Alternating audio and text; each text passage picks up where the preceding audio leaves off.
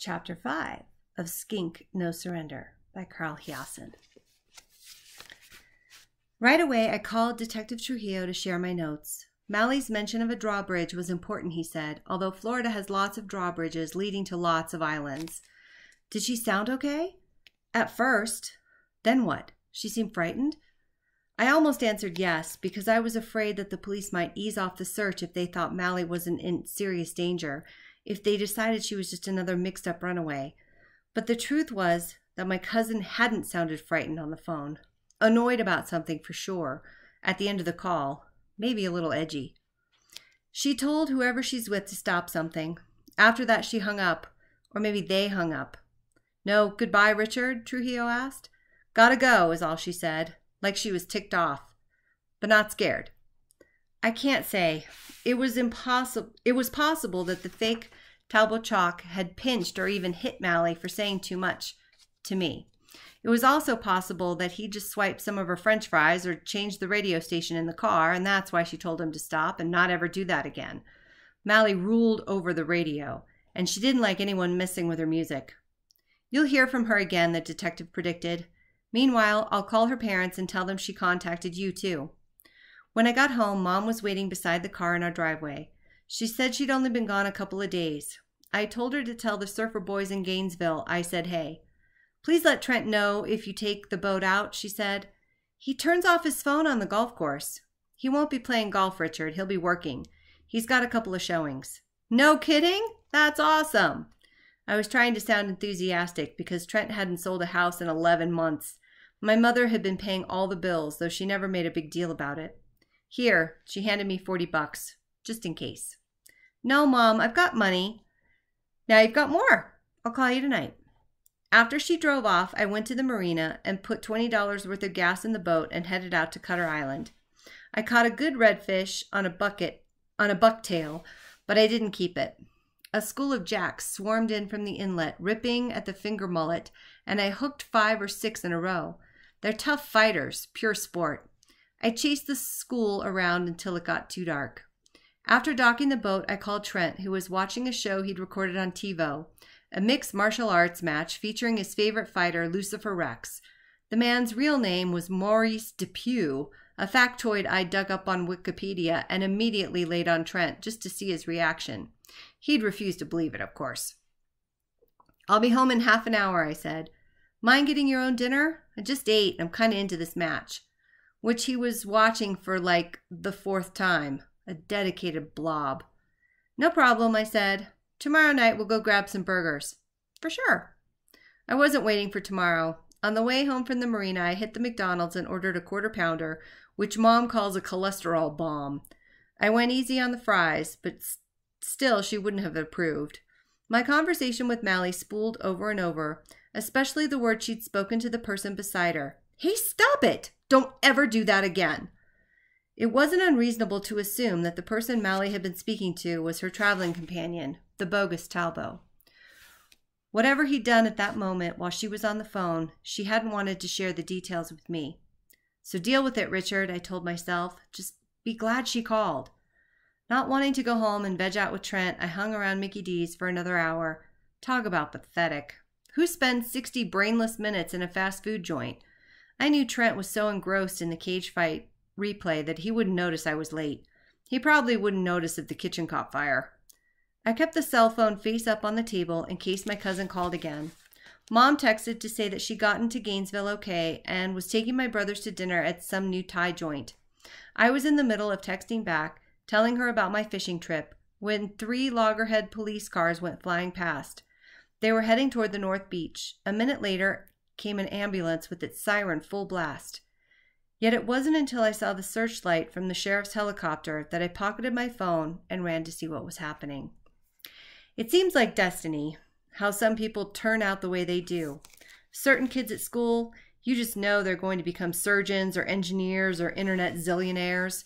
Other kids are more likely to end up selling cars or hospital supplies or real estate, hopefully with more success than my stepfather. But a couple of my classmates, they're definitely heading full speed for Loserville. There's a harsh fact in every school in every town. Not everyone wants to work hard, and not everyone has a wonderful life ahead. Certain kids are going to flame out in the grown-up world, either crash and burn or flop the old-fashioned lazy way. Sad, but true. A guy who graduated with my brother Kyle is doing 18 months in state prison for breaking into a computer store and stealing a laser printer and a box full of Homer Simpson zip drives. Mom knows his parents and says they're solid people, so what happened? A perfectly sensible question. My own past isn't exactly spotless, but nothing my mother ever said or did can be blamed for St. Augustine. That was all me. Another dude who used to surf with my brother Robbie got busted for selling pain pills to an undercover policeman. The guy's father is a minister and his mom teaches violin. Maybe they messed up when they were raising that kid, or maybe he was just determined to go down the wrong road no matter what. It happens. I have no idea whether Dodge only had a rough childhood or came from a good, caring family and just turned out to be a thieving moron. But seriously, what person with a brain larger than a marble would steal turtle eggs for a living? Truly a primitive life form, this guy.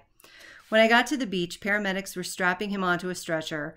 His limp right wrist was attached to the rail by a plastic handcuff, basically a zip tie. His other arm was in a soft cast. He was unconscious and heavily bandaged.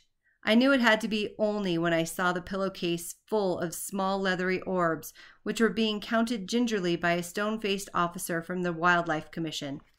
97, he said to no one in particular when he was done.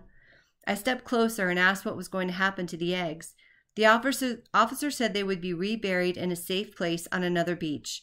So they're going to hatch okay, I said. Sometimes they do, sometimes they don't. We'll see. A crowd had gathered, mostly locals. Mixed in were a few crispy sunburned tourists. A policeman was interviewing a woman jogger who'd witnessed what had happened, so I sidled closer to eavesdrop. She gestured toward the motionless Olney and said she'd seen him digging up a turtle nest. Suddenly, she said, a big bearded man had burst howling out of the sand, and the egg thief began slashing at him with the stake he yanked from the nest site. Describe the person who came out of the ground, the officer said. Tall and freaky looking. The woman spread her arms, this wide. Anything else? He had things hanging off his face, like bones or something. Did he say anything? No, but he was singing. While the poacher attacked him? You can't always get what you want, the jogger said. Those were the words he was singing. He grabbed the stake from the egg robber and threw it up in the dunes. Then he struck the poacher with his fist? Yes, sir, the woman said, hard. How many times? I didn't count. He was wearing like soldier clothes. Did you see which way he ran? Oh, he didn't run. He walked.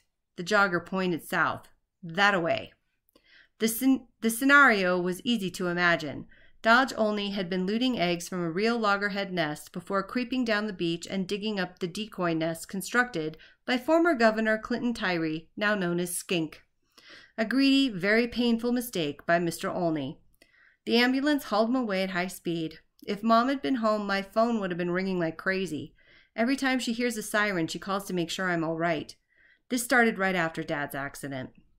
Overhead, the sheriff's helicopter continued to circle, its spotlight slicing back and forth across the waterfront.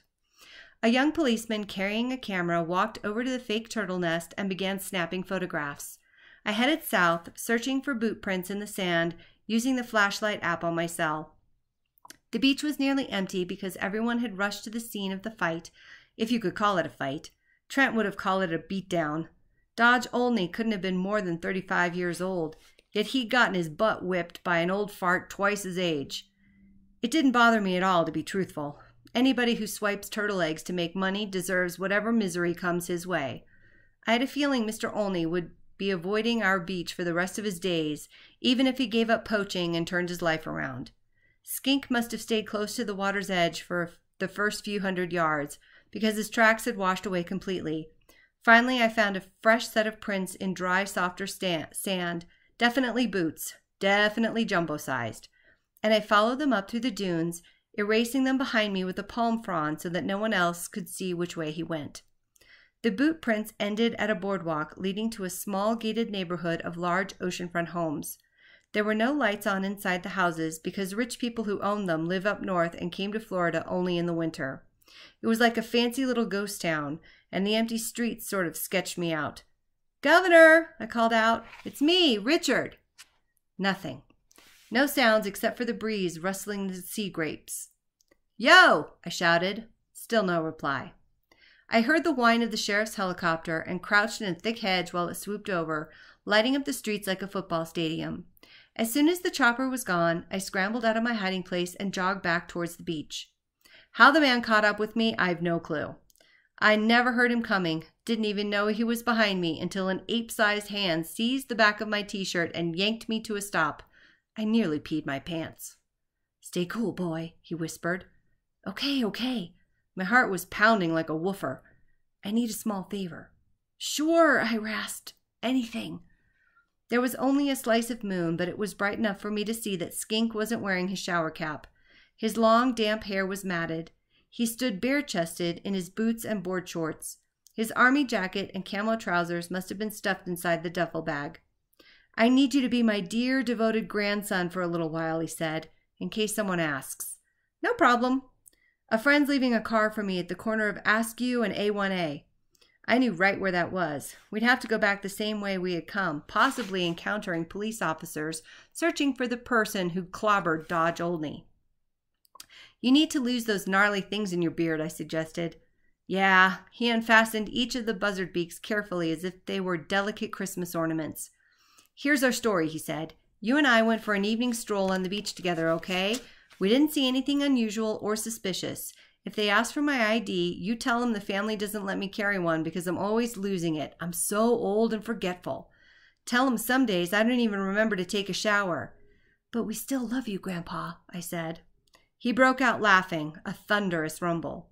As we made our way north, he snatched up a length of driftwood and said, "My trusty cane!" He started faking a limp as we drew closer to the yellow lights of the beachfront district. I took his duffel, which was heavy. If we were questioned, I'd say that my crazy grandpa took off his clothes and went for a night swim in the surf, sharks and all. Luckily, nobody stopped us.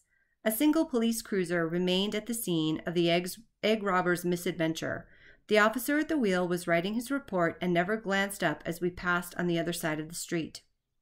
The car left by Skink's friend was a mid-sized gray Chevrolet Malibu that needed a good coat of wax. It was the most ordinary car imaginable, which I suppose was the whole point. We found it parked in the lot of a bikini shop where my brother Kyle had tried repeatedly and unsuccessfully to get summer sales job. Skink sat down on the driver's side of the Chevy and groped along under the floor mat until he found the ignition key. I opened a rear door and heaved his bag onto the seat. "You're a good citizen, Richard." "Hey, you're hurt," I said. The car's interior lights had illuminated a comma-shaped gash on one side of his head. Although the wound wasn't long, it looked deep. See, Mr. Olney didn't want to have an adult conversation. He wanted to be a tough guy. The governor shrugged. "There's a first aid kit in the trunk. Needles, sutures, iodine, plenty of aspirin." "Sutures?" Skink smiled. "Mr. Tyle is a thorough fellow." A whale song rose from my pants pocket. It was Mom calling from Gainesville. I let the phone go to voicemail. Skink nodded approvingly and after starting the Malibu. The gas gauge said full and the engine idled smoothly. With his good eye, he studied himself in the rearview mirror, arranging his tangled silver mane to conceal the scalp gouge. Now I could see that it wasn't normal surfer shorts. Now I could see that it wasn't normal surfer shorts he was wearing, but funky old boxers. "Don't worry," he said to me. "I plan to do some personal grooming down the road. Have you got somewhere to hide?"